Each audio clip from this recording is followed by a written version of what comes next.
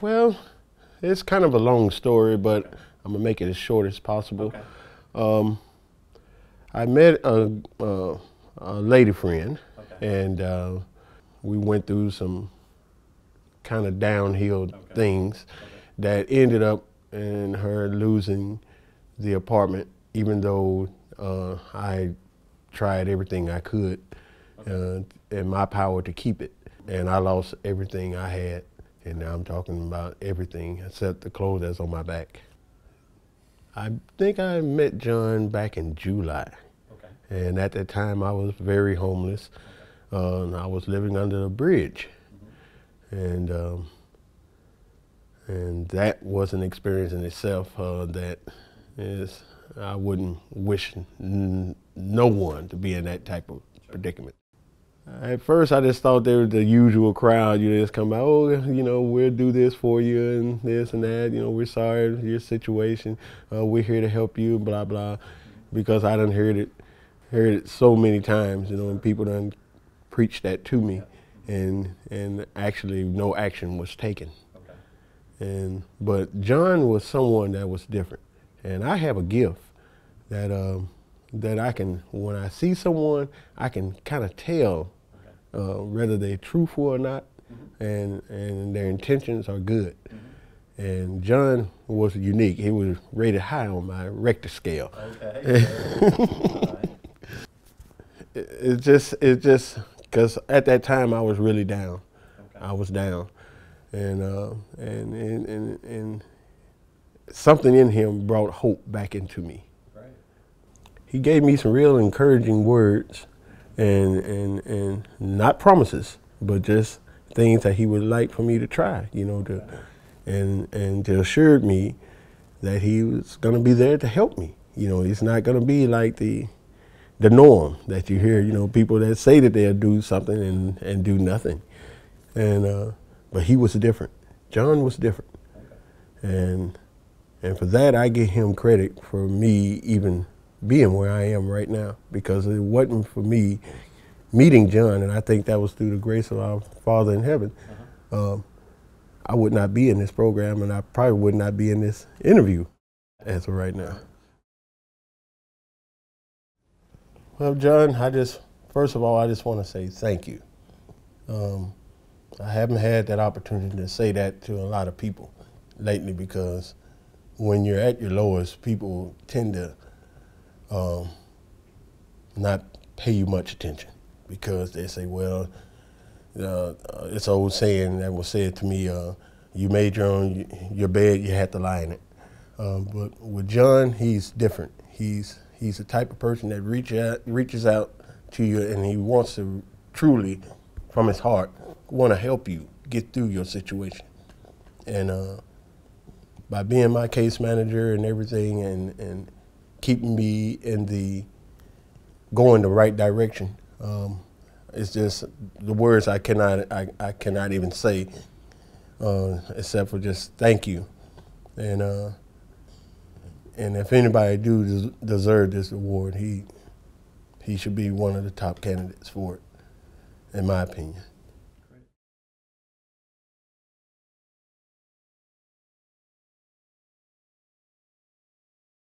I met her almost 2 years ago. Okay. In life, I was in a dark spot. Okay. And I had just barely moved there, maybe a couple months. Had a lot of altercations. Okay. But Toinette was there pretty much to coach me through everything and tell me that everything will be okay. I'm a single mom. And because of my anxiety and depression and PTSD and other things, I doubt being a good mom. And she's always told me, I can do it, just breathe. Take your time, sit down.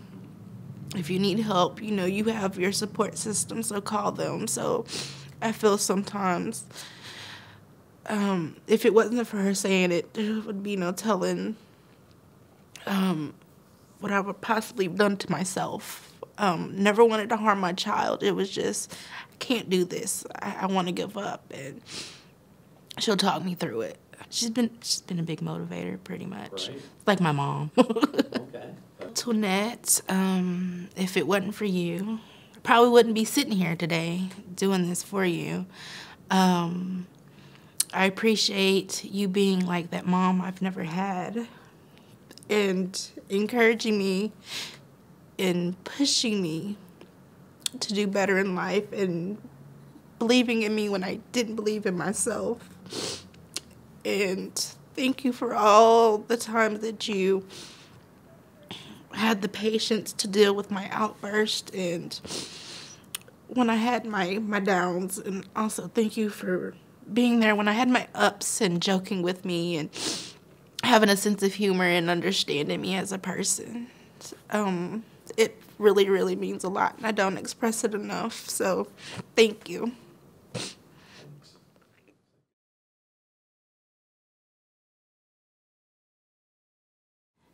Let me see. So I was homeless for from 15 up until 21. She has helped me with a lot. Well, coming into the program, I really didn't know anything about being an adult, about just really anything. So, like, going to her, asking her questions, like, she didn't ever, like, make me feel, you know, judged or anything for not knowing the things. Like, she always just, you know, answered them like they were there, like this was the first time she's, you know, ever answering this question or something, you know, just making, like, really made me feel comfortable with coming to her with even the things that I felt.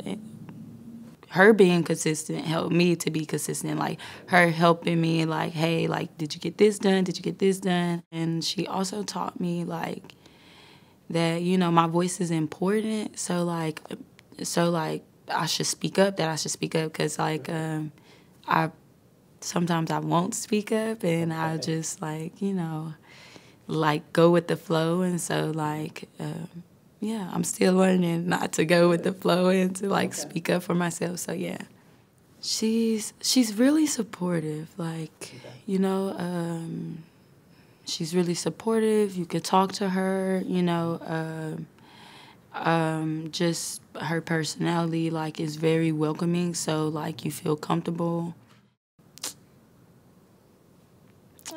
Thank you for teaching me consistency. Thank you for the person you are. Thank you for being you. Like, one thing I really admire about you is you never, like, treated me like a kid. Like, you never treated me like I didn't know or like I was supposed to know something. You never judged me. So thank you.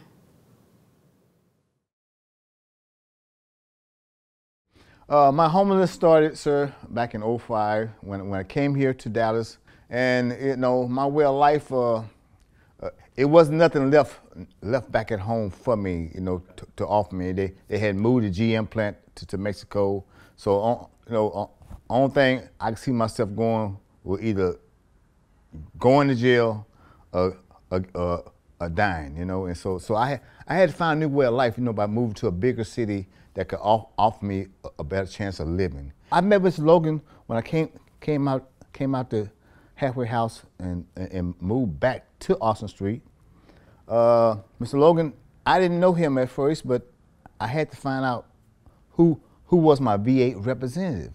Okay. And, you know, by me going forward that way, trying to find out some things that I need to do to help get a homeless veteran off the street. The first time I met him, we for some reason, we got off on the wrong foot. And now that we look back at it, both of us smiles now.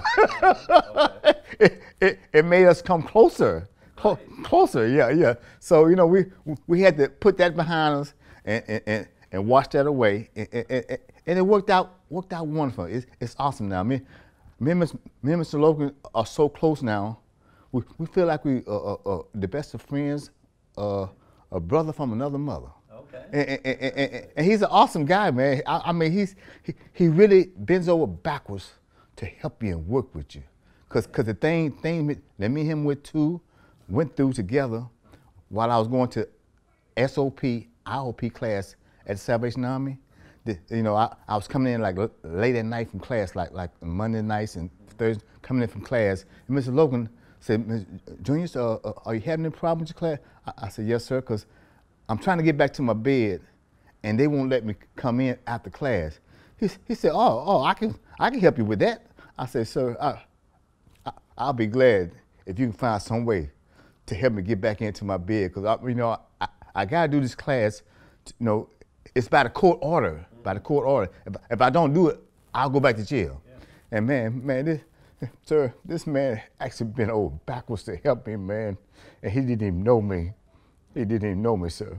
And I was so proud and so happy of him. You know, it changed my heart, because I asked my higher power to forgive me, you know, while I was locked up. And, you know, my old addiction and habits are all gone, sir. They're all gone. And I feel so wonderful and good now, you know, that I'm living a new life now.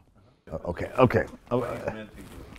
No, first of all, Mr. Logan Ferguson is a gentleman of scholar. I look up to him with the highest respect. You know, where I come from, he have no idea of the things that we go through, you know, in our past, in our neighborhoods. And you know, that's something that he wants to learn about. You know, he want to know what's going on in people's mind. I'm very honored to know Mr. Logan. We have been through some rough stuff together. He's trying to help me get housing and situation. By me and him working together on this task or this project, it's awesome right now, because I feel more at ease with where I'm at, even though it's just a 1-bedroom apartment with a nice bath, nice bathroom. I love it. I love it to the utmost respect. And I'm glad he called the gentleman and told him my situation and helped me get in it. So I really want to thank him for it. Whatever award, you know, he's up for entitlement, it's an honor to stay here and speak on his behalf. And I thank you so much. Thank you so much. Thank you so much. Very highly, thank you. Okay, so before I met him, I was at the Family Gateway Center here downtown for 7 months. And then he became my case manager when I got my apartment. So he's been my case manager for 3 years. And I've gone out of my way. I never do that. I'm not the type that goes out of my way to go and tell somebody else on top of him. He's such a good, but with him I just had to, because it's been 3 years. He never lost his profession. Always Mr. Mez, Mr. Mez, Mr. Mez. And I started calling him Javar, you know. So he never lost his professionalism up to this day. He just goes above and beyond. I think that he really loves his job. I think, and I know that he had, at some time he had another job, like a part-time, but I just know that this was like his main passion job. So he's just been the best case manager that I've had. Whatever he needed to do, game night for the kids, Halloween costumes, he's always very on point. Like for the kids to have Christmas, my kids have Christmas, my kids have Halloween, because he's right there for costumes, school supply, everything. He's like, this year I didn't have to buy nothing, but I was right on point with everything. Wherever he had, he's like, you have to go downtown to this place, you got to go here, you got to go there. So he'll give us the means. It's up to you if you're going to do it or not. So he gets us prepared. So it's up to you. If you're not prepared and you fell, that's your fault, because he did his part months in advance. He's letting you know what's going to happen. He's right on point with everything. So Mr. Bradley, I'm going to say, you never ever have left me and my family down. I believe that you deserve this and much more. I'm really rooting for you to get #1 and get this award, because you deserve this and more. And to me and my family, you've been a big blessing since we met you. Thank you very much for being a good case manager.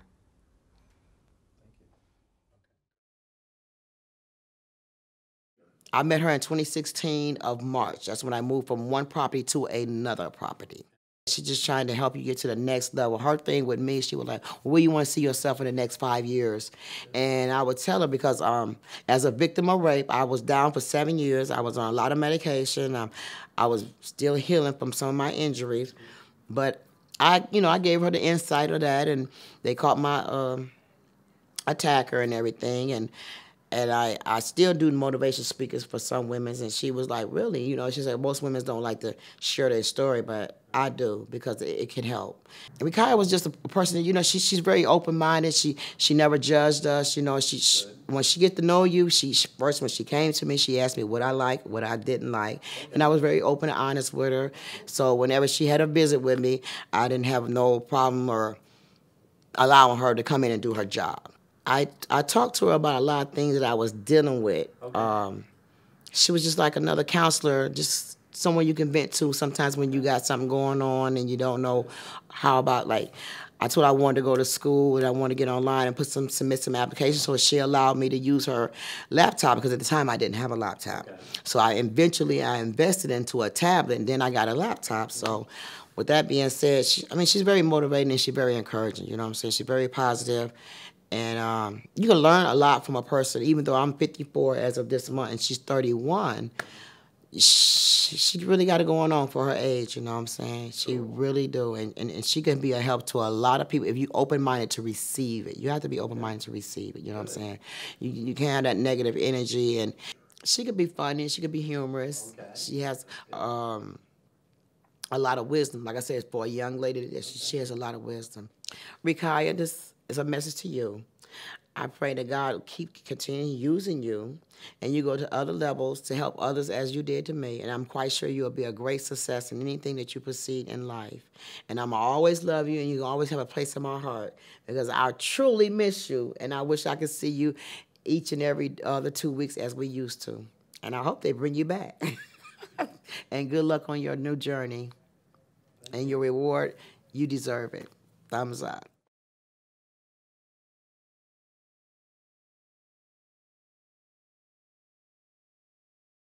But being sober is just different. Like, I was suicidal when I came to the bridge. I came from C Center in Plano, okay. And they just dropped me off at that place. I was scared to death. I didn't know what was going on. He made it a lot better. It was, he was always, like, if I wanted a late pass, I donated plasma to get money.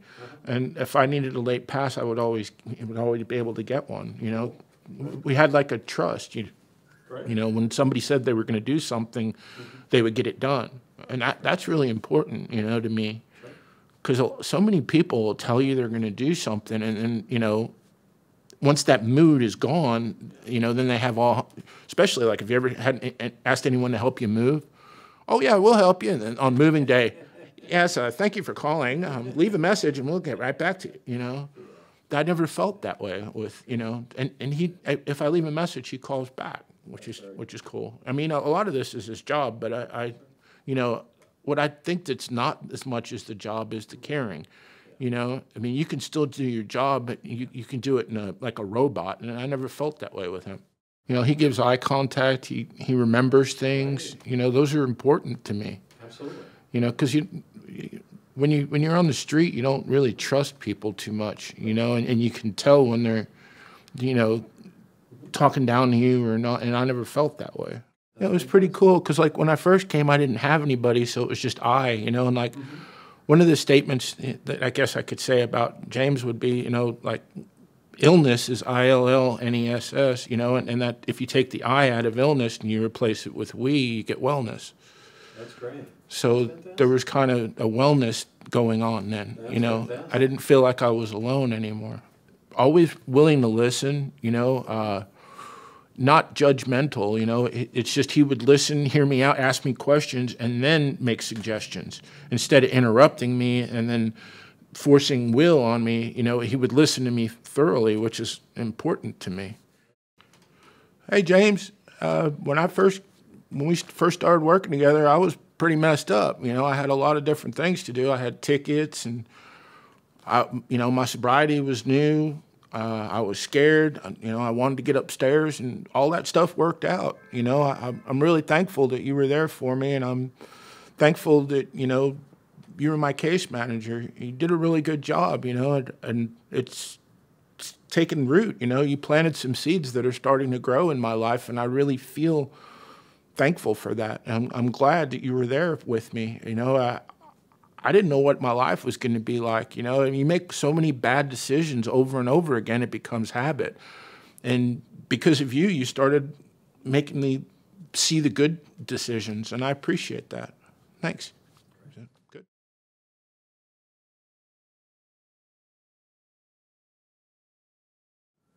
It's important for me to look forward to doing things, being homeless, being a street vendor and street artisan for 35 years. Okay. You know, I'm 50 now, so it's been a while.